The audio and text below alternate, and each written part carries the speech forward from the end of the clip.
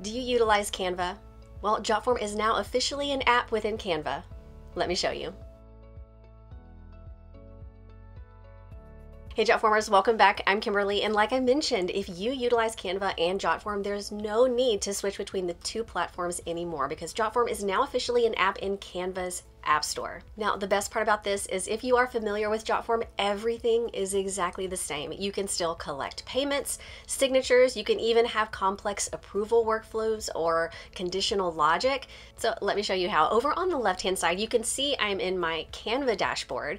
So over on the left, I'm gonna go ahead and choose the apps section. We'll do a quick search for Jotform and you can easily add it to your Canva. Now for this example, I'm going to be utilizing a Christmas wish list. I'm gonna go ahead and jump into that design.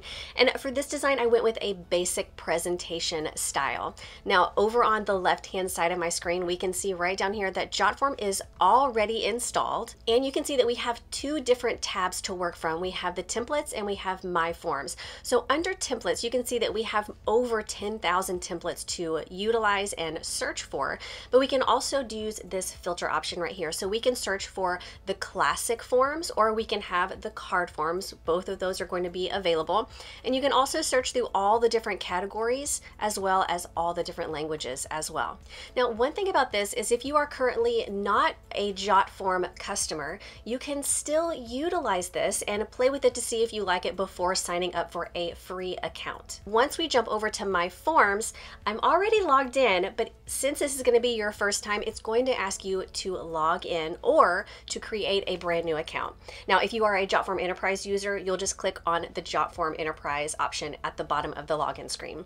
And of course, you'll do your normal authentication, but once you're good to go, you will see all of the forms that you have created right here. Now, if you're a brand new user, you'll want to create a brand new form, but you can see I have my Christmas wish list right here, and it's two different pages. This second one is going to be blank, and this is where we're going to be embedding our form.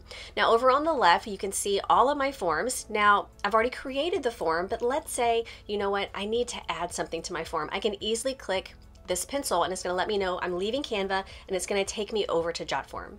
So from here you can see we have their name, their Christmas list, and something that they don't need more of. Now if there's something that we want to add over on the left hand side, we can choose add element and we can drag and drop something in. Again, we can ask them to give us their signature if you want, but literally nothing is off limits from the basic Jotform interface. On the right hand side, we can choose our form designer, and if you want, we can change the page color, the form color, to make this fit our design. But one thing you want to make sure is that these questions are required because you don't want to have someone filling this out and be missing information. So I'm going to choose the properties option. I'm going to make all of these required. And we can see that red asterisk there denoting that. And I think we are good. I'm gonna go ahead and head back over to my design. And I wanna show you, I'm gonna go to the very first slide and I'm going to click on my Christmas wish list. And you can see that it's adding it to the very first page, but I don't want it there. The great thing about this is we can see that it's chosen. We have the dots in the corners. I'm gonna go ahead and do Command X to cut that specific piece. I'm going to head over to my second one, and then I'm going to Command V to paste it in here, which is very nice. So it follows the same rules of Canva.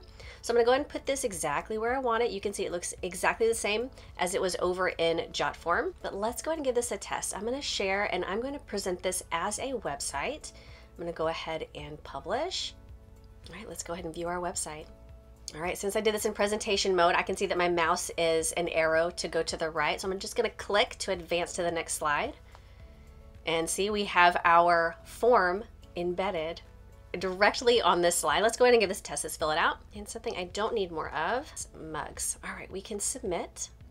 We can see, thank you. Your submission has been received. Now, if I jump over into our Jotform account, I'm gonna switch over to our tables. And we can see his information there, his Christmas list, and something that he does not want more of. And it really is as simple as that. Now back over in Canva, something I definitely want to point out is if you have feedback, you can always give us some feedback right down here at the bottom. You click on give feedback and give us your feedback. If you have any questions about how to utilize Jotform's app within Canva, let us know down below in the comments. If you like this video and you got some value, hit that like button and don't forget to subscribe and turn on the bell so you get notification every time we put out a new video. I'll see you next time.